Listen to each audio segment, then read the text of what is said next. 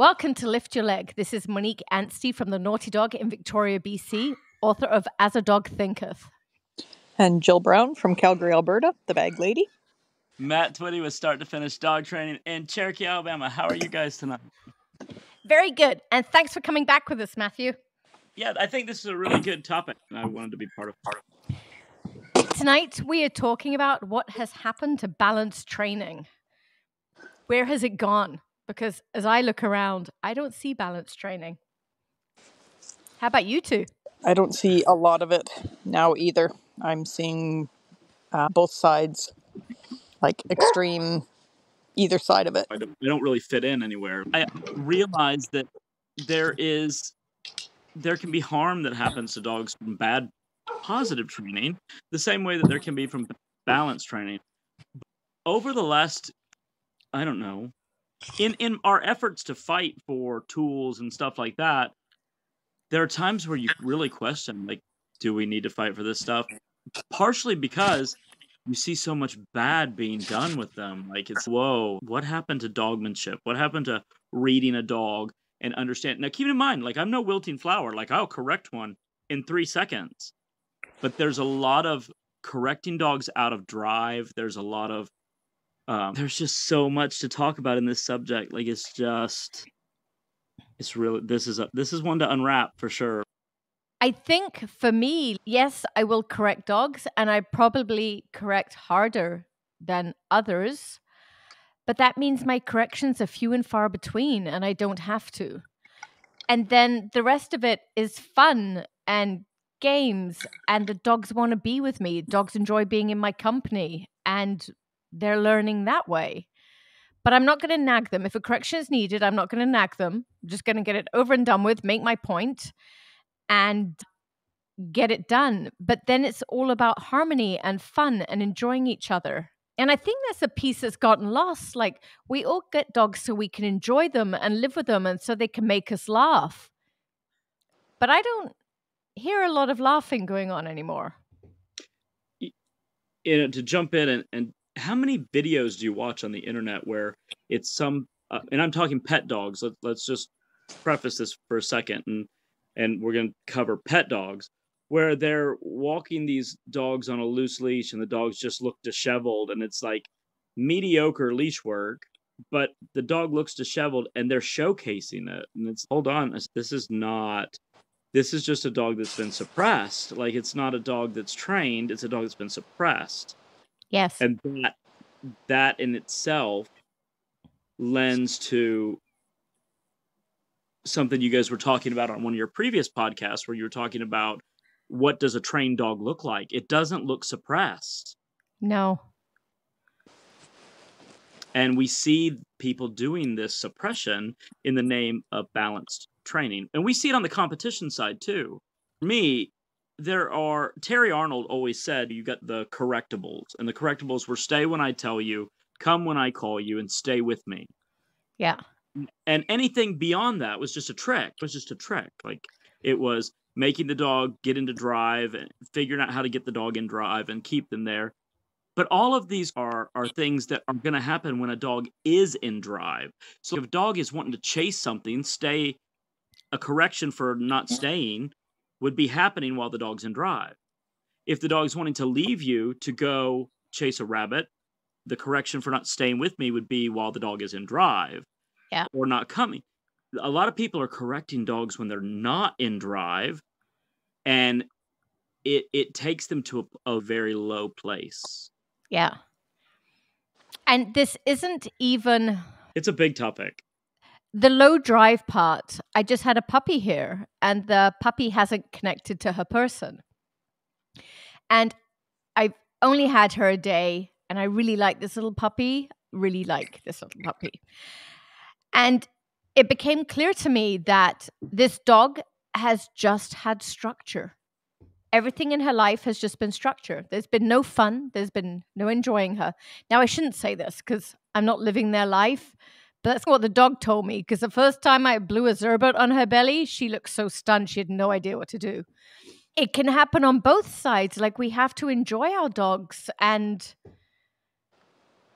treat a puppy like a puppy shouldn't be getting the structure of a dog that's biting people.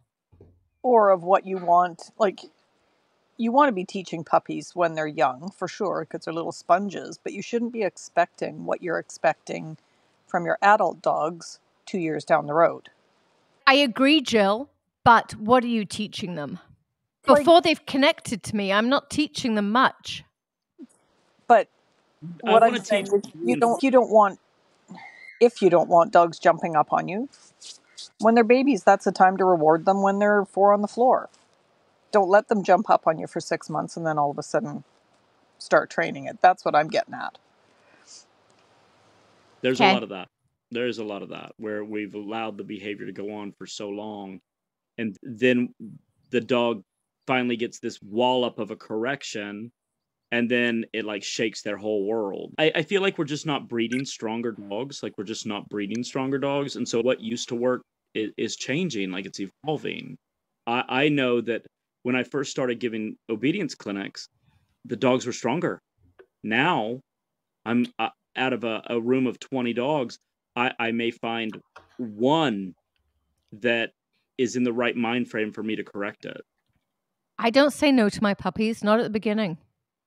For me, as a border collie breeder, like I want to see dogs that they have to be able to handle pressure. They need to learn from it. They need to rise to it.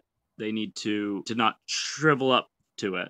So for me, I'm seeing a lot of like champion, mock, ratch, rock titles being bred to those same titles, dock diving, fast cat. When you do that kind of breeding, you might have all the alphabet soup that you wanted, but that breeding, none of those things tell you how a dog handles pressure. Yep. And so what our traditional obedience titles told us was that a dog could handle advanced training, they could handle a lot of pressure. Utility shows if they can handle pressure or not. It definitely does. And so, and herding and things like that, Schutzen shows that, or IGP, sorry, it shows that they can handle an amount of pressure. They are definitely better markers for, am I going to get a dog with a little bit better mental fortitude? Not always, but definitely a step up. And I think that's what's really lacking is mental fortitude. I find that every weekend, like I see dogs that just don't have the mental fortitude to handle the advanced training. And so now the techniques have to change. Like I can stress a dog out by shaping. I don't have to get physical with a dog anymore. I can make this dog want to run to its crate by just making it think through a problem. You can make me run to a crate if you try and shape me too. I hate shaping. It's not recommended for people with ADHD. I'm not saying you're wrong, but it definitely is the brain punch instead of the physical punch. You know what I'm saying? Like it's some of these dogs couldn't think through the cookie. They're definitely not going to be able to think through the pinch collar. And as we're watching, like some of our older trainers who are brilliant dog trainers, they're still stuck on the dog's mental fortitude from the past. And so everything's a nail. I think it depends on who. It does, for sure. But I also wonder, well, we're getting on so off topic, but I wonder if we go there with age. I think age might take us there, where you just get less tolerant. Yeah, and probably experience too. If you surround yourself with field labs or crazy high drive Malinois, I'm sure that reaching for a correction first is just normal. But when you have a sweet, soft Sheltie or a Papillon or something that's afraid, not that you couldn't have a field lab that is soft, but like when you have those things and you just reach for the correction, like we're doing the disservice. And I see this a lot in people that are really good dog trainers. Like we're not talking about bad dog trainers, but they've just not softened with time. So we're talking about what happened to balance training. And one of my thoughts is, I think, and this does fit in with what you're saying there, we get so used to what we're doing that we stop looking and actually paying attention to what's being said. We forget about feel and timing. We're just going into rote. This is what I do. This is what I'm going to keep doing. rather than actually listening to the dogs involved. So it's that feel and timing piece just gets omitted. It does. And like for me, like there are some brilliant trainers that have incredible timing. And so I think that, and they're really good with pressure. So like they're really good with pressure. They've got incredible timing. And then they try to teach that to somebody less talented. It could be a mitigated disaster, especially if we're talking about a dog that's got no mental fortitude. So it's such a hard topic because we're advocating for purely positive dog training. We do different stuff than that. We're also not advocating for the other side of the extreme. Like there is another side of the extreme to this that we, as what we consider balance trainers, have to bring in and call out, just the same way that we talk about purely positive problems. We have to talk about the other side of this. And there is another side of this. I see so many thug trainers destroying dogs, and I don't even want to call myself a balanced trainer and put myself in the same category because I don't train dogs that way. I do not train dogs that way. While I will correct them, I want it to be fun. I don't want a battle every day. No, thank you. Their entire learning curve is not based on corrections. And when you're looking at the thugs, as you just called them, everything is taught with a correction. Yes. And that's so totally not what a true balance trainer does. Thank you, Jill. It's the teaching process. Yeah. So I think to be truly balanced, it should all be getting taught, probably very similar to how the other extreme, the other side would, purely positive. Mm-hmm. It needs to be fun, games, food, rewards. Yep. And then if the dog doesn't make it the whole way there to the end goal with that, then there's another layer that comes in addition to the other stuff. Yeah. And at that point, to me, that's when there's some pressure put on. And then when they completely refuse to do something that you know that they know, then that is when a correction is warranted. I always like to talk about the word lime, something that Joe would squeeze into a margarita. I always say least invasive, most effective. Yep. Like, I love that. Like, the positive people have Lima, and they talk about being a Lima dog trainer. But I like lime. Like, I really subscribe to that. The least invasive, the most effective. That requires you reading the dog. Like, I was working with some students on signals, and signals are one of those pieces in utility that if you get it wrong, you're going to pay for it. Like, you're going to pay for it. Like, you will deal with poop face in signals. And the minute you have poop face, good luck getting a signal. Like, good luck. My go-to correction for a bad signal tends to be just spatial pressure.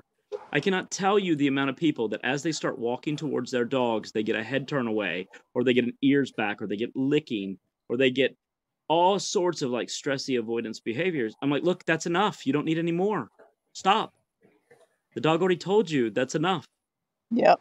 Get it. They got the point. Ask for the signal again. They ask for the signal and they get it. And then they can break off and reward.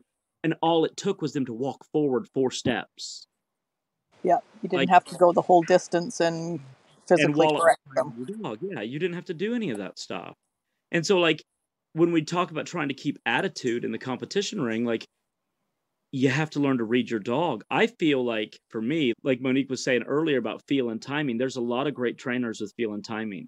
There's also a lot of people that are learning to do this that don't have those things. And so for me, it's trying to figure out how to take some of the feel and timing out of what we do.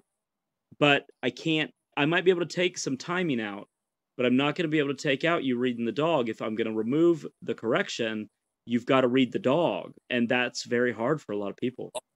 Yeah.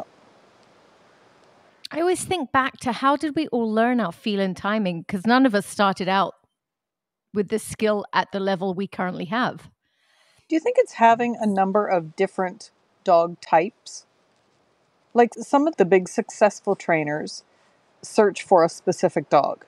Yes. A specific type of dog. Yeah. I've had them. I haven't had a super strong dog. Maybe one almost. I've had to learn to train all sorts of different types of dogs, personality types. And I think that teaches you a lot about learning to read a dog. If all you ever get is a strong male whatever with field work lab, ethic, yeah, then that's, they just do the job. You push them to do the job and they do it. You don't have to have that ability to read what they're thinking. The dogs with true work ethic allow all of this training to continue because they just suck it up and do it despite. Yep. I agree with you. You never have to learn how to read them. You can just push through. Try that with an Italian Greyhound. Yeah. Or Basset Hound. Sheltie. Yeah. There's these other breeds that just ain't going to work for. Come trial day, they walk out and pee on their scent articles of go ahead, mother. Yeah. It's just not going to work. I contribute Gurley to so much in my life that was so good. And she was the hardest dog I ever trained. And I helped put a notch on her grandfather, 4 uncles. Like, they were strong, hard dogs. And then, so when I get this dog, I'm expecting strong, hard dog. And she was, from 8 weeks on, she was just like, let's sit on the couch and eat pork rinds, Dad. She's, I don't want to do all this stuff. Do you think it was us, though? Because I got Pippa coming off of Reggie, right? So Reggie was such a tough dog. Like, he made me work for everything I got. And I think control-wise, I was always just a couple of steps behind him of getting it. So I would get closer to getting like full control. And just as I was almost there, he'd get stronger. So I was always just slightly behind the 8 ball. So after Reggie, I came in used to controlling this big, strong, powerful male. So I softened with my cute, sweet little girl, but not nearly enough. I think I was probably in my soft form with Pippa when she arrived. I probably was still like a tyrant just because I was used to being with Reggie. And I wonder if that happened a bit with you with Girly. Like, we just weren't prepared for these sweet girls. Possibly. It's definitely a possibility. She taught me how to soften. Like, she's like, look, I'm not going to do this for you. If you're going to be you, I need you to not be you. I need you to soften and come down to my level. And we had this conversation about biting. Like, you were like, she desperately wants to bite you. And I was like, I'm never going to let that happen.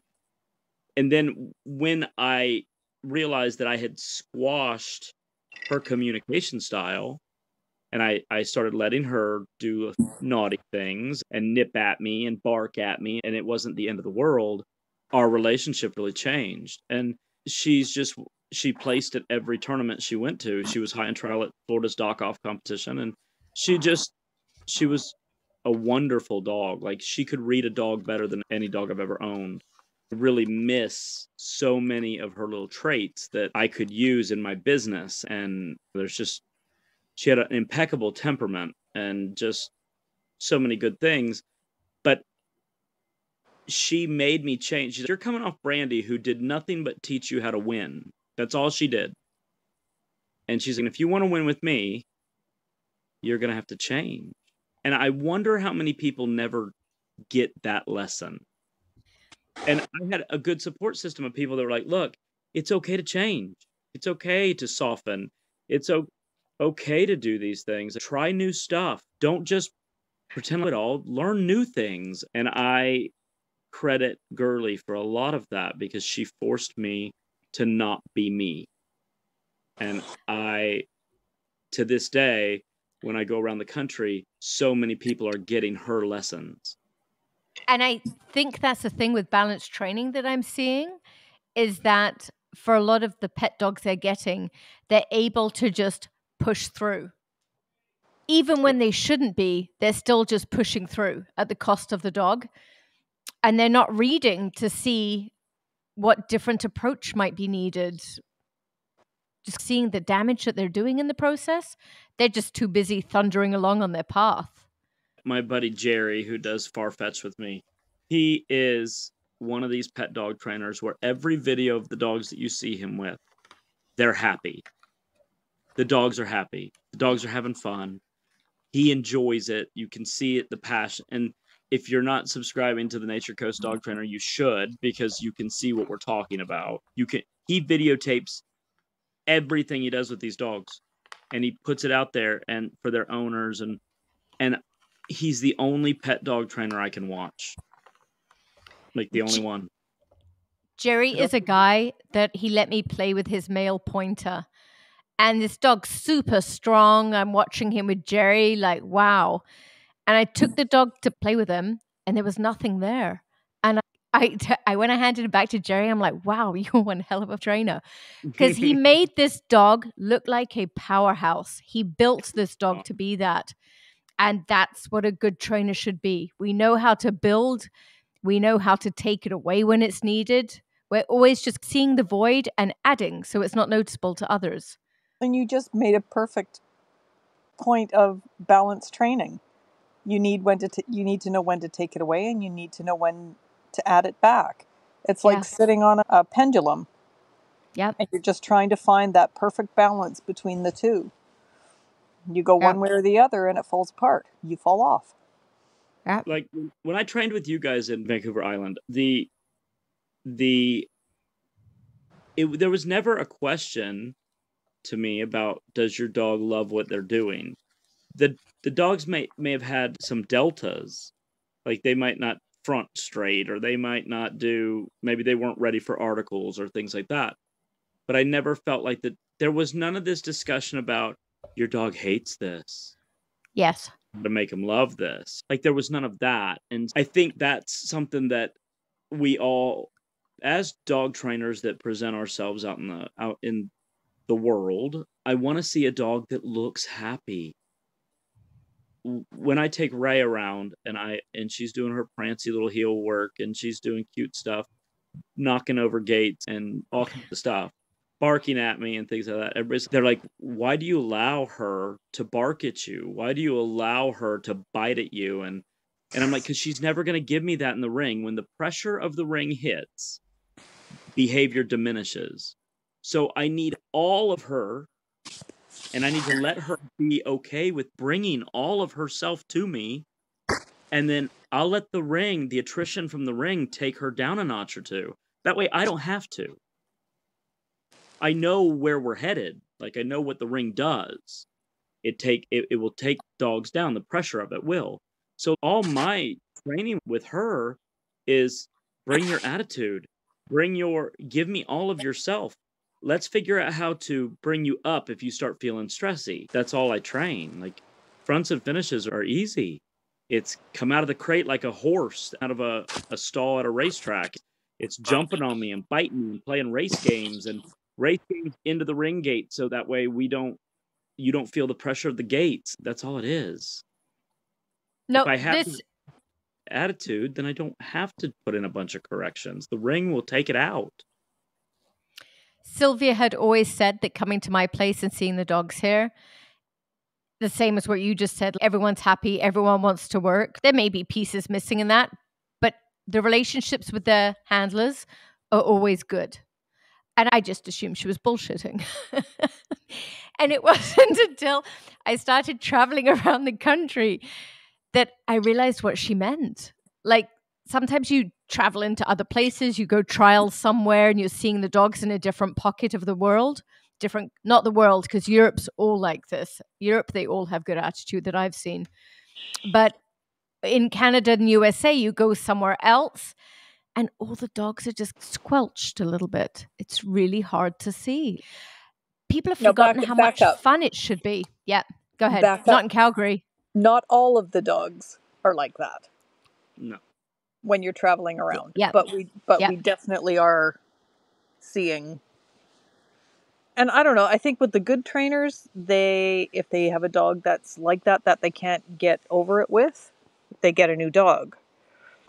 And the new trainers, if they continue to create dogs like that, they need to look inward and do something about their training. Yep. If that is consistently what you're putting out there, a dog that doesn't want to do what you're asking them to do, doesn't want to heel with you, doesn't want to do anything, then that's on you. If it's a consistent thing. Exactly. We as trainers need to train what we get. Mm-hmm. If you break your Christmas present, you don't get another one. Fix it. You're stuck with this for 12 years. Fix your errors. Temperament sucks. Too bad. How are you going to fix that temperament? That's what makes you a trainer. Competition trainers tend to focus so much on what's going to lose them points. So they don't want barking. They don't want forging a little bit. Not you, Jill, but other people. Thank you for clarifying that. And he managed to burn you just like that. Just like that. Look, I've got a couple of episodes to make up for. So I see people that are so worried about competing, but the Och campaign is nothing but about attitude. Yes, you got to have straight fronts and finishes. Yes, you've got to stay in position for healing. But the right attitude will give you all of those things. Brings precision. Yes. Sylvia Bishop right there. And I spent towards Sylvia's end of her career here in the States. We had her like 6 or 7 times. And I do remember so much of what she said because she made me want to jump off a cliff because everything we did, she wanted us to do the opposite. Yeah. And it's like, hold on, we couldn't have been this bad. We've been pretty successful. But it wasn't until I realized she's the one who made me finally realize change yourself is what the lesson she was trying to give us. Change yourself. And ask for more. Like, you want more from the dog. What more piece do you need? Do you need the attitude?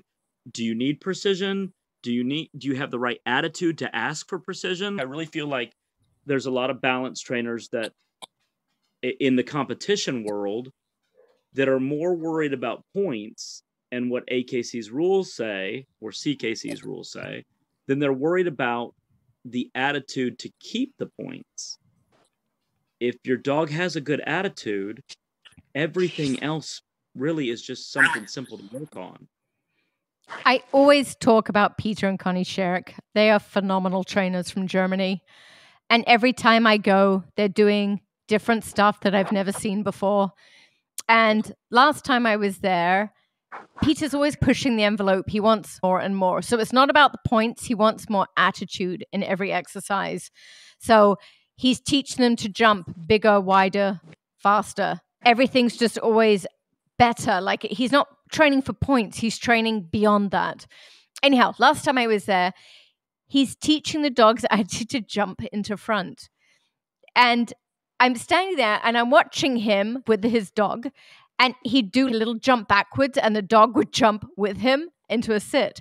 It was so cute. And then he would sit the dog, call the dog in and do a jump. And then somebody would be holding his dog away and call him in and jump at the last second.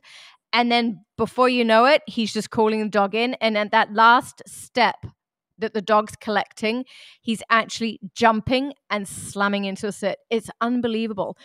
But he's always pushing for more, but more in the way of joy. Show me faster, happier, freer. And I love that. That's how we need to be thinking over here, not about points. Change the picture so everyone wants to come and watch you in the ring.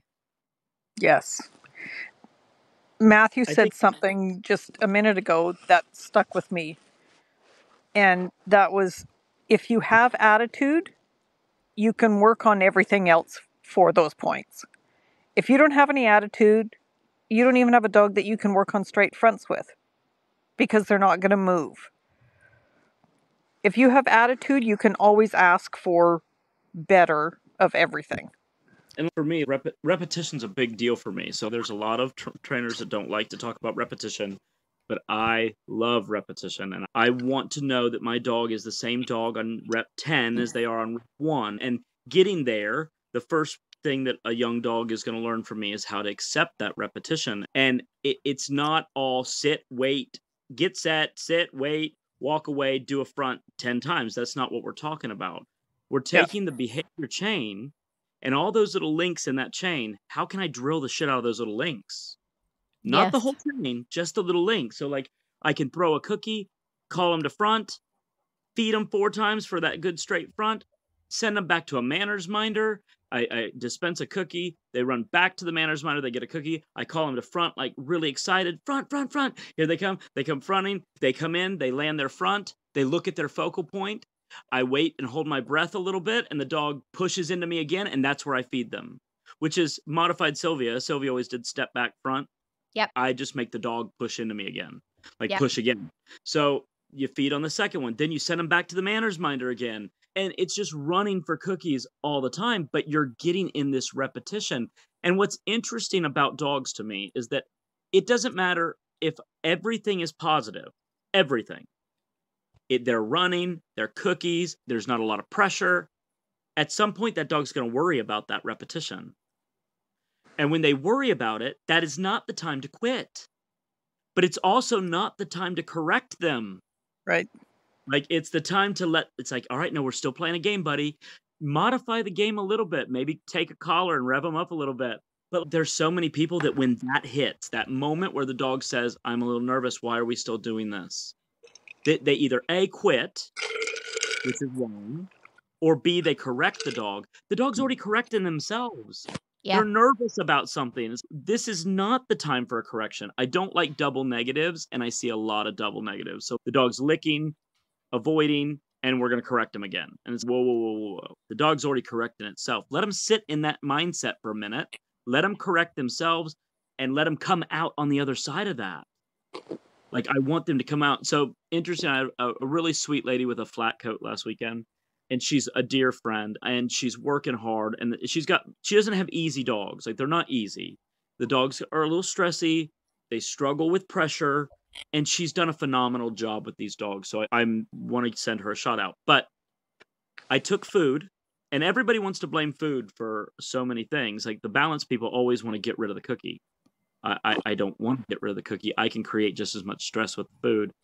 Let's just simmer down on the food. I'm like, look, I can slather your ass with liverwurst, and your dog's still going to make all these mistakes because the repetition is going to hit them. They're going to get bored of their motivator at some point. We've got all this food. We start walking around. The dog's not getting all the rewards. There's no talking. There's no looking at the dog. Guess what starts to happen? The dog starts stopping. And we're holding handfuls of food here. The dog's, I can't heal anymore. It took, I don't know, 20 rounds before that dog decided maybe I should just go up and get a cookie. But in those rounds where that lady's just walking around the ring and the dog's standing there looking at her like she's lost her mind, that dog's correcting itself. So I didn't have to correct the dog. Guess what starts to happen? The dog wants to find reinforcement. So the dog goes and finally gets a cookie for getting into position.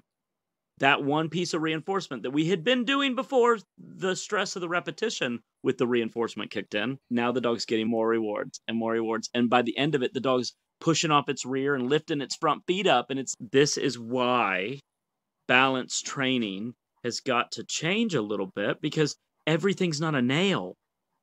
That dog was already correcting itself. I didn't have to get involved. And I'm like, look, don't get involved. One, we don't have timing good enough to get involved. So let's just leave it alone. Let her figure out that what's happening here is not reinforcing. And let her figure out how to find reinforcement. And the total change in that dog, it took 22 and a half minutes. But 22 and a half minutes was actually very small in comparison to what would have happened had we started correcting on this dog. We'd have set ourselves back 6, 7, 8 weeks. So, like, it was one of those times where I'm like, let's just read the dog. Watch. She's stressing herself out. You don't need to get involved. I have a belief that any pressure, any problem that is caused with pressure cannot be fixed with pressure. And likewise, if it's a problem that's been caused by reinforcement, it cannot be fixed with reinforcement. Agreed. And maybe that's much too simple of a statement to make, but it does often hold true. Jill, you were going to say something and I cut you off. I don't know. It's gone. Do you have ice in your mouth? Nope. Take a sip. I do not have ice in my mouth. I don't know what the solution is. Like, new trainers need mentors. Yes. And I think maybe somehow, and I don't quite know how this is, but maybe we have to expand our dog communities. So our regular students that are working with us, maybe we need to start getting them to mentor some other newbies coming in. So, but here's the thing. The thing is, like, we're seeing all these harder, newer trainers. I know. Maybe their mentors are hard. They were, yeah. And so, I get what you're saying, yeah. And again, there's a time and a place for correction. It definitely is. But I think people are wanting this picture. In the sport of obedience, it's become so boring to watch. Some of these poor dogs out there. There needs to be some life put back in it. Like the way it currently is, I can't imagine many new people joining in. It definitely doesn't look fun. No, as a pet dog person, I wouldn't be going in there saying, wow, I want my dog to look like that. But there are a lot that do. They just watch a dog trailing along behind somebody off leash and they think that's amazing. Actually, I did at the beginning. You are right. I was like, wow, the dog stands still for a stand stay. Yeah, you're right, Jill. Exactly, yeah. But I think that the things that drew me to the sport of obedience was how cool it was that I could communicate with another animal. And it's always been about how I can communicate. Like, humans are not great at communicating with each other. So, like, the thought that we're going to talk to another animal is really quite comical. Like, it's quite comical because we can't even communicate with each other. But at the same time, that was what drew me.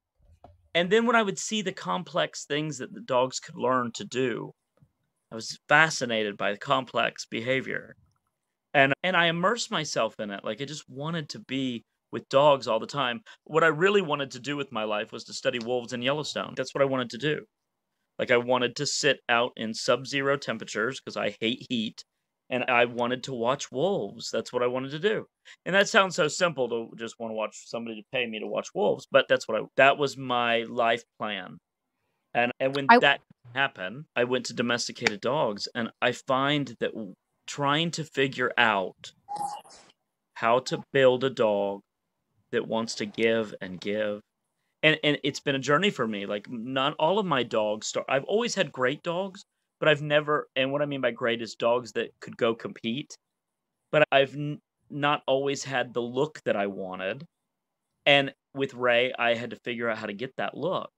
And that look made me, that her mother taught me, was to change and think of only her attitude. And don't think about front. I didn't even teach Ray fronts until she was 2. Because I was afraid I'd show her too soon.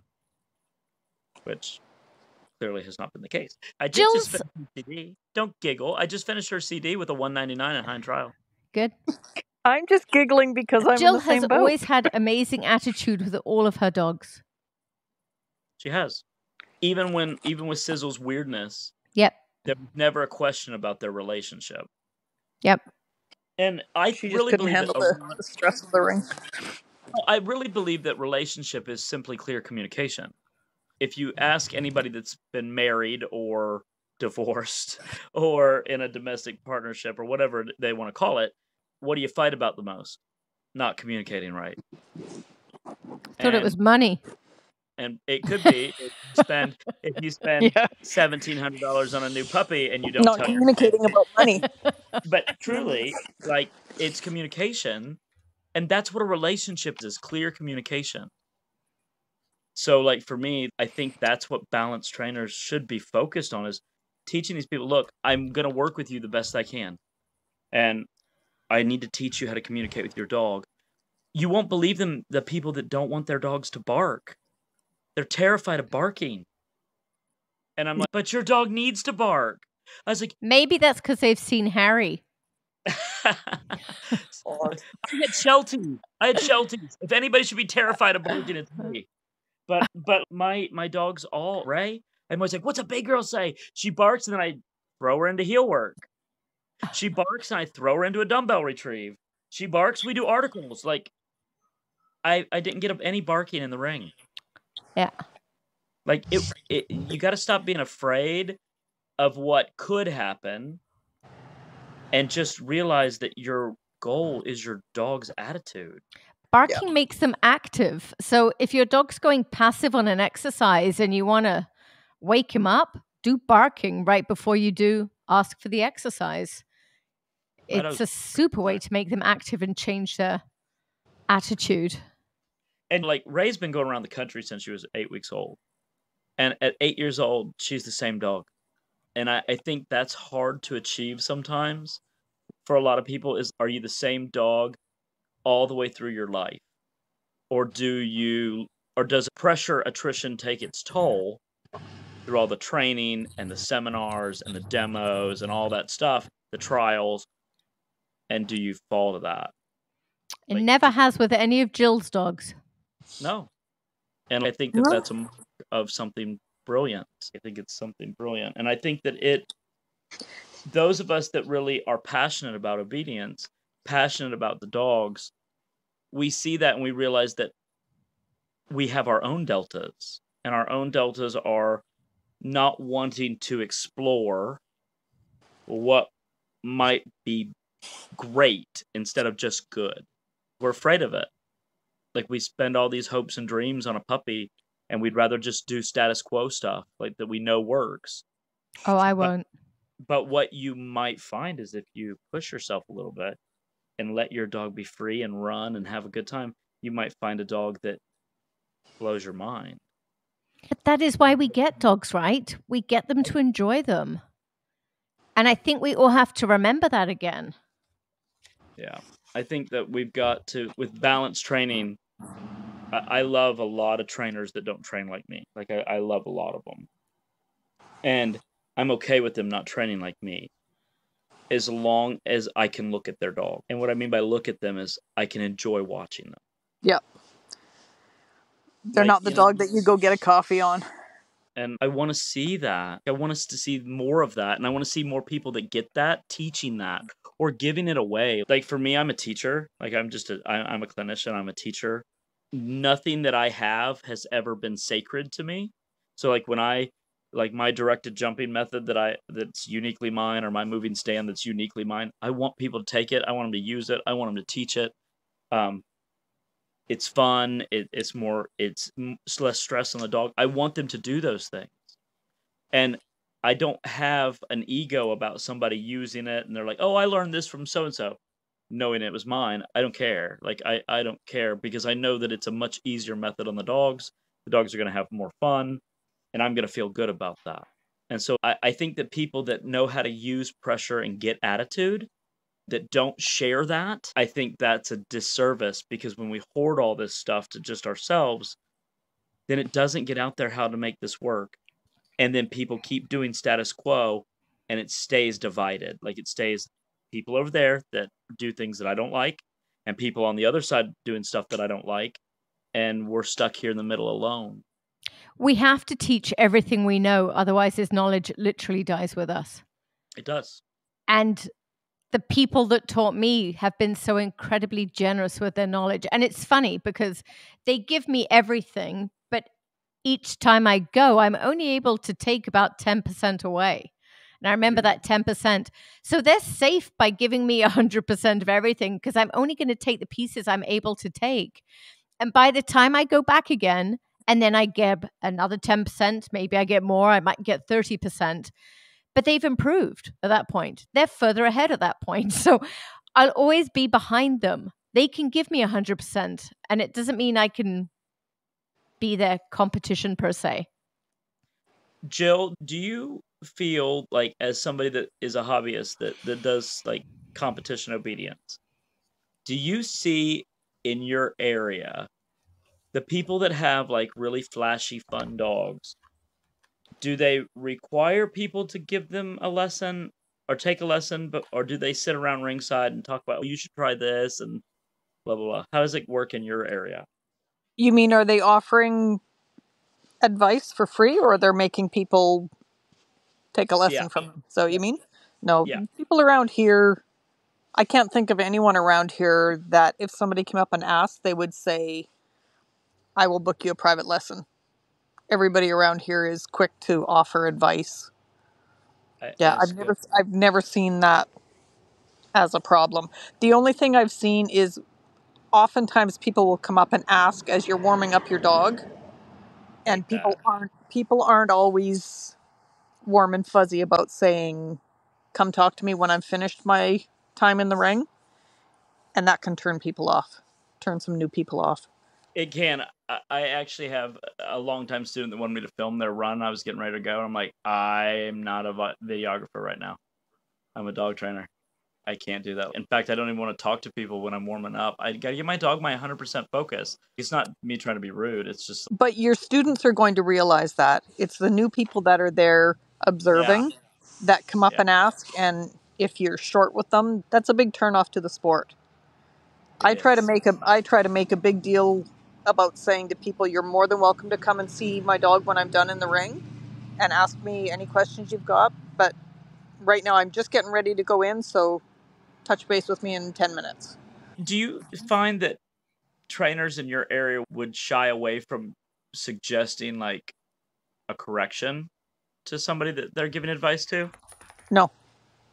Okay. No. The people that I train with are very balanced. Calgary's an amazing bed of dog trainers. Like, the talent in Calgary, Alberta is shocking compared to everywhere else I've ever been. It's unbelievable how talented they are there. Yeah. We've got with some happy good trainers up here. dogs. Yep. Yeah. Like I wonder like how many people are getting advice from the... How do I say this? Monique, just say it. No, these are one of those hard pieces because I'll get backlash from it. But you have older trainers that train one way. Somebody walks up to them for advice, and the first thing they throw at them is a correction. Is that happening? Is that not happening? For me, I'm always like, I'd have to see it. Do you have any video? That's like the first thing I say to somebody. Because I don't want to give corrective advice on a hypothetical.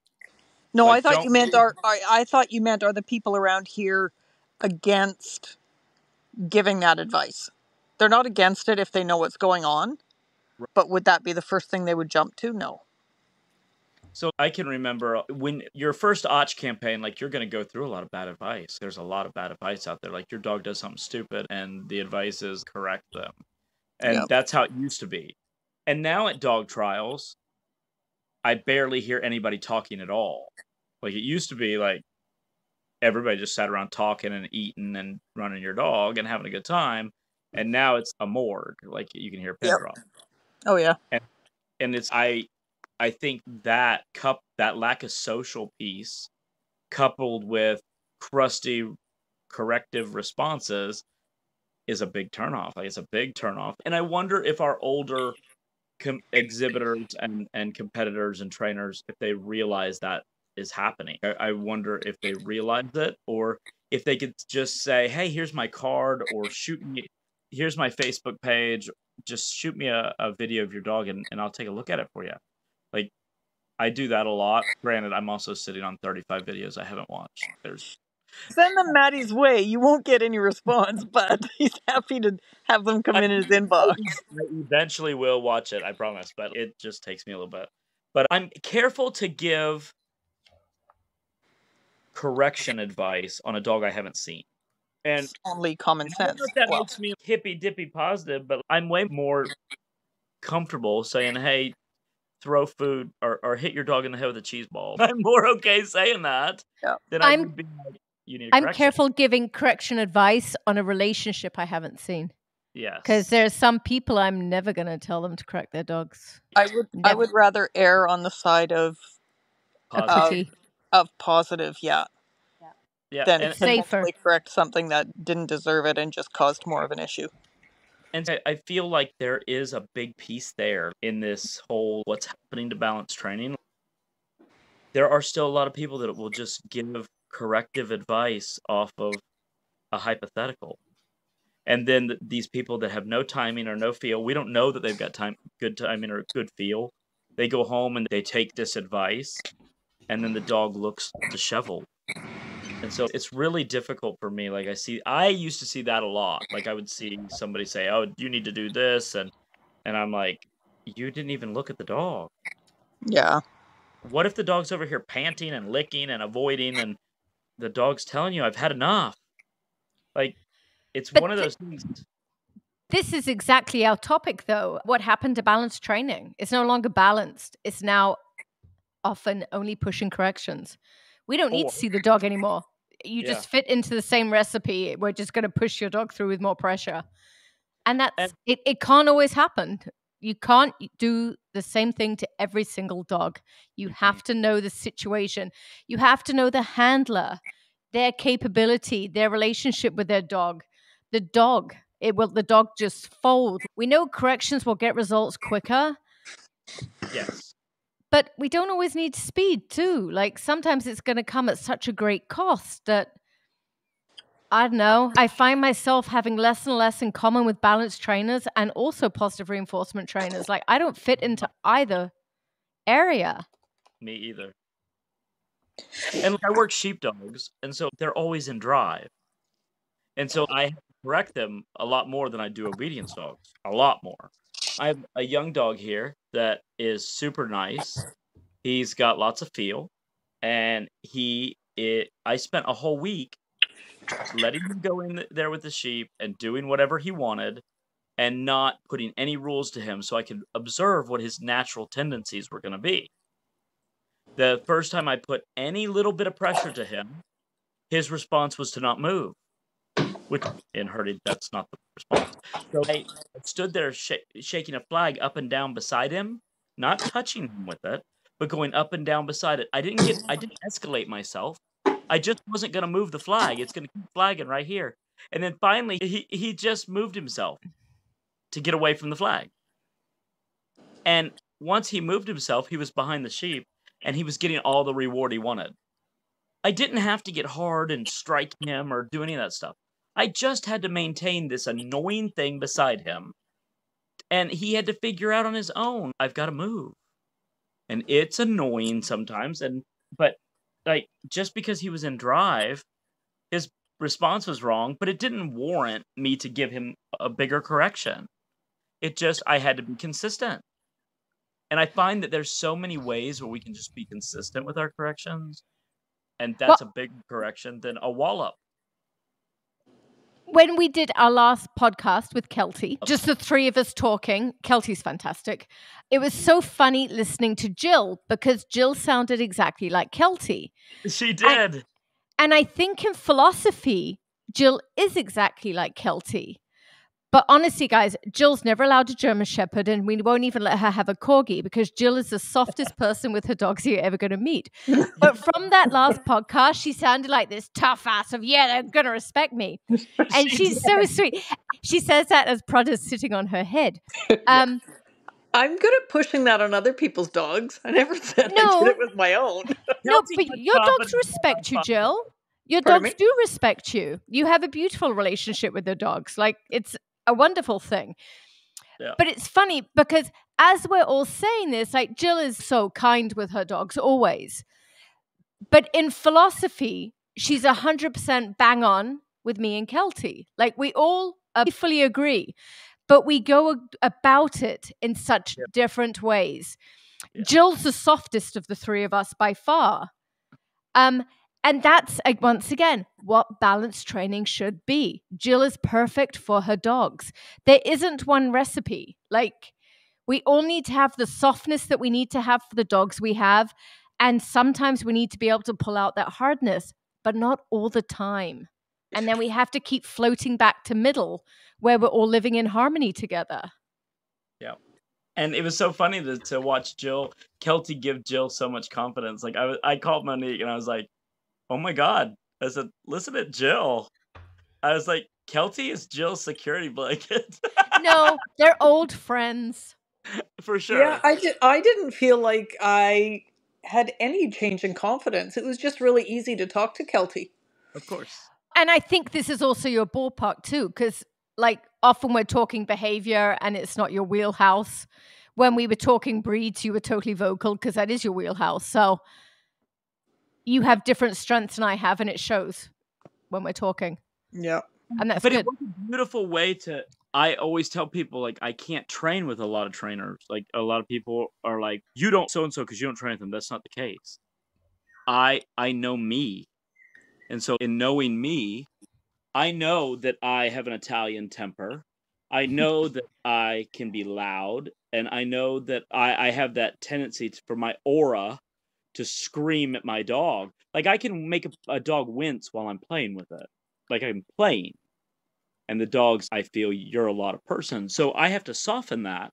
And so I can't train with people that are really hard, because if I do, then I mimic their behavior. And so I don't go there. And a lot of people are like, yo, you don't like so. It's not about me liking anybody. I don't really have a trainer I can think of that I really despise or things like that. Like, I just don't have I can think of one. Stop it. Let's move on. I say that meaning that I would never train with them. Yeah. And it's not that I don't like them. It's that if you are already have hammer tendencies, you don't need to train with other hammers. Like, I agree. A hammer should train with a feather. Yes. You're right. It brings the perfect balance to everyone. Balance. Mm-hmm. Balance, that magic word. Yep. Mm-hmm. And like, I agree, because if I'm training around people that are heavy-handed, I don't watch. I won't watch, because even if you don't mean to, you pick things up. What is what you do, maybe to a much lesser extent, but you will end up imitating what you're watching. If it's not good training, don't watch it. Yeah. So I tell people all the time is, look, dogs don't learn in the application of pressure. They learn in the release of it.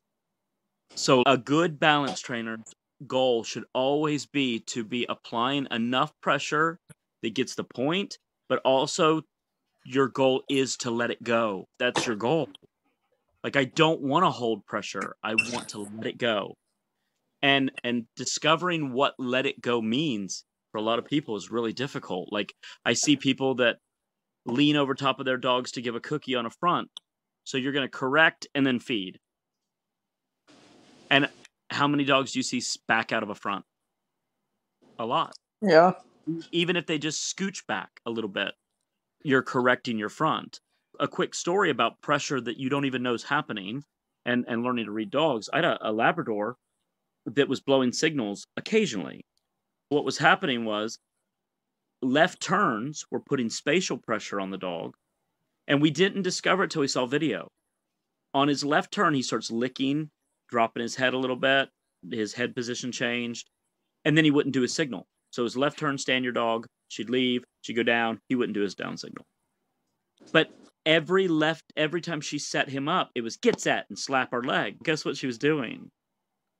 Putting pressure on the dog before she asked him to perform. And so we weren't getting 80%, we were getting 60%.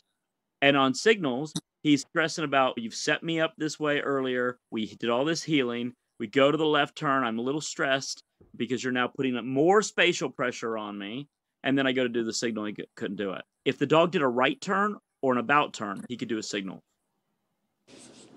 Huh. So there's so many little pieces where novice handlers don't know. If you're not always looking to release the pressure or starting to try to watch what creates pressure to a dog, you might miss something like that. If you're not looking to release pressure all the time and you're just applying it, then you're probably going to miss something like that. I think in a lot of, I'm talking pet dogs now, the balance trainers I'm seeing, and I am going to say younger ones. Maybe I'm being mean here.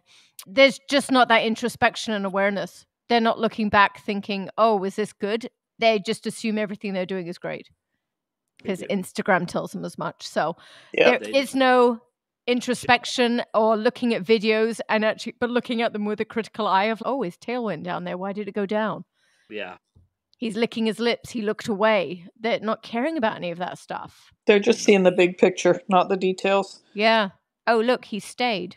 Yep. Well, yes, that's because he doesn't want to walk anymore. Yeah, it was interesting also this weekend, something that happened. I just love talking to you guys about behavior. And one of the things I found interesting was a friend of mine has a dog that it was following her in on signal. And so we just did the signal, we stood the dog, and we walked to the other side of the ring. And I'm like, don't give her any information. Just stand there. And I would say it was about, 39, 49 seconds. The dog comes barreling into her owner. And I said, what was she thinking about? Where reinforcement is. Reinforcement is with mom. I like to run.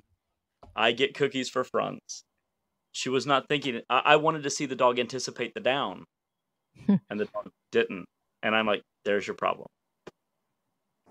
As like, it was fascinating to me. Like, sometimes I think that a lot of balance trainers would do good to not do. I always want to see people doing things, but sometimes when you get to a spot that you don't know what to do, nothing. I agree. Let the dog tell you where its mind's at. I think that we need to listen to dogs more. I think another good thing too is if you really like your pinch collar and your e-collar, make yourself go without it for a week. And if you really rely on your bait pouch and your cookies, make yourself go without it for a week. I'm seeing more people struggle with weaning off corrections than I am seeing a dog that needs to be weaned off food. I cannot tell you how many dogs I see that if you don't pop them before you start healing, they won't heal. I think that's a habit for a lot of people. But it becomes a work cue. I know. Yep. I have clients struggling with it. I'm being like, nice, not saying their names. I'm like, you got to stop this. You've got to stop this. Yeah. Like, you've got to stop popping to get work. Because what's happening is these dogs actually know how to heal. Yeah. But the problem is not deep or big. Yeah. You just pop start them all the time. It's like pulling a chain on a lawnmower. Yep. And I'm like, when are you going to realize that it's the pop that you have to pop this dog to make it work? If people would just start thinking more towards trial, do you get to do that in trial? No. Therefore, make sure you don't do it in training sometimes. But it's just a lack of awareness, I think, of what they're doing. It's just habit. They just keep doing it and doing it. It is. And I think that's some of the older trainers that are so used to just doing that aren't seeing it. They're not seeing that this is not what we need to be doing. So, I'm going to say something, and I'm going to be bad by saying it. Oh, God. But I think an issue with clinicians coming in and out is that they're here for 2 or 3 days. They come with great ideas. They give you their heart and soul, and they fly away. And then they may come back in 2 more months, and they come in with great ideas, heart and soul, fly away. But what they're lacking is that thought in between that time about what you actually should be doing with your dog. So you're getting the same information every time, but you're missing the deeper layers. And I'm not aiming that at you, Matthew, because I actually don't think you are that person, but I do see that a lot. Is once you fly away, you let those dogs go. And if you are not working with a regular instructor, you're missing that deeper level of instruction. Yes.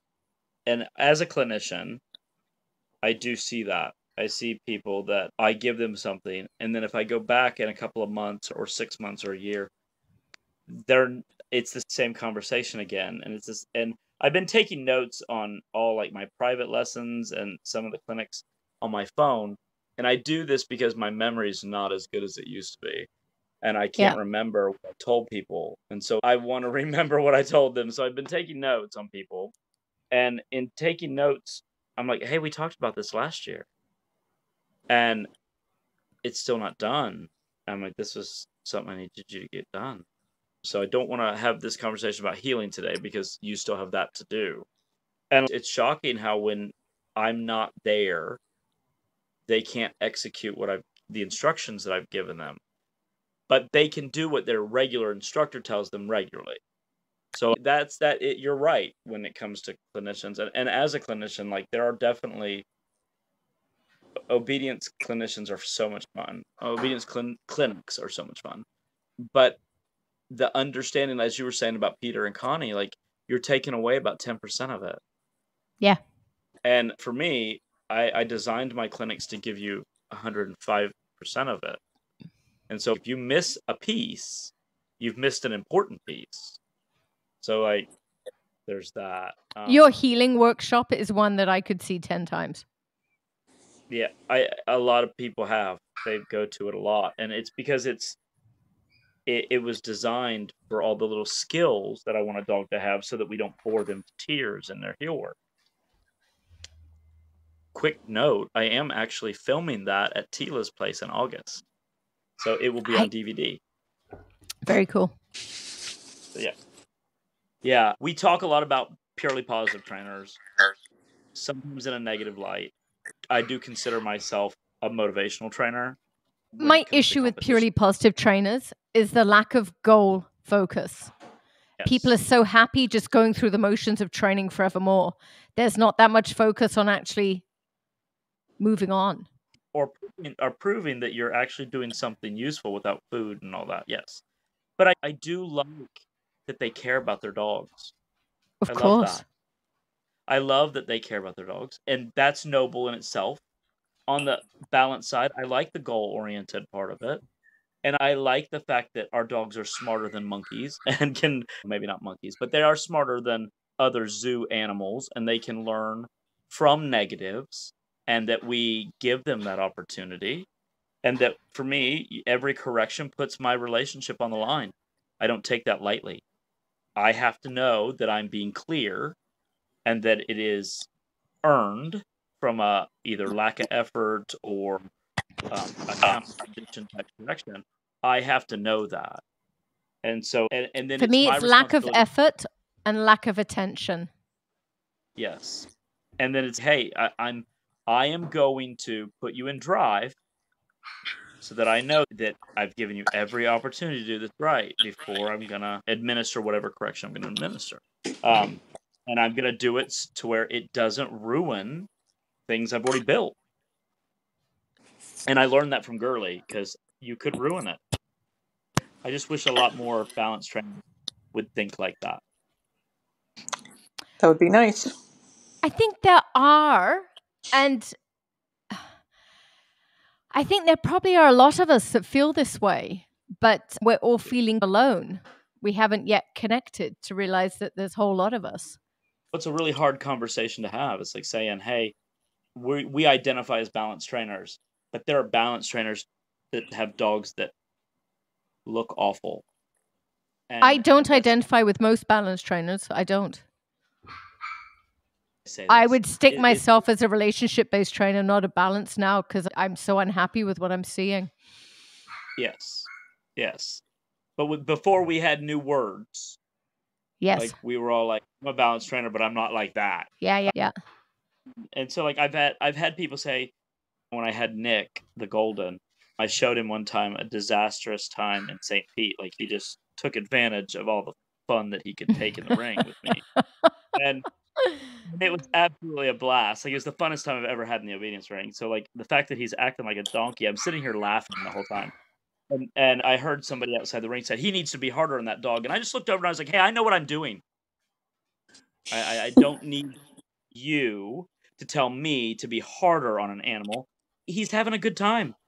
If winning is your only objective, then this is going to make you a miserable person. Like, how could you look at that happy golden retriever that was just smiling and laughing the whole time he's in the ring? I couldn't even be mad at him. And I went back the next day and let him do it again. Ray got high in trial 4 weeks ago. I was entered on Sunday. I didn't go back Sunday. It just didn't matter.